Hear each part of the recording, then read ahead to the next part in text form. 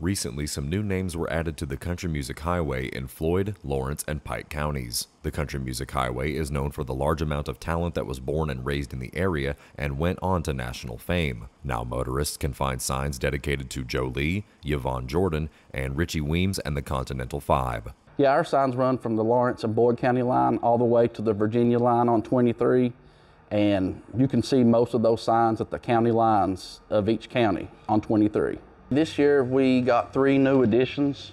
It is in Floyd County we added JoJo Hall and Teddy Lee Cyrus as Joe Lee.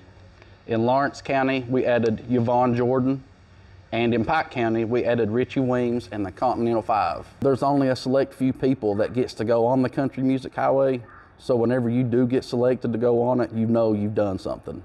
At Audiology Associates of Prestonsburg, you can live your life the way you want and find the freedom of better hearing. With 40 years of being in the hearing care industry, you'll experience patient care that is specific to you with exceptional follow-up care that ensures your hearing and balance needs are being met. Audiology Associates at 1428 North Lake Drive in Prestonsburg. New additions are made thanks to fans asking for more names that deserve recognition. The artists themselves find it humbling if a sign is dedicated to them. We don't select who gets to go on the signs.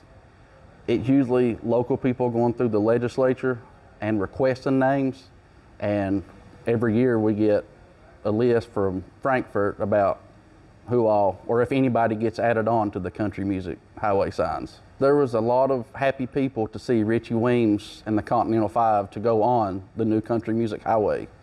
He actually had one of the original band members there as we was unveiling the sign. He was just very excited to see that sign actually get put up. I guess they've been working on it for a while. He was happy to see their band finally get acknowledged and get a sign up in Pike County where they originally started. Reporting for Mountaintop News, I'm Nick Collum.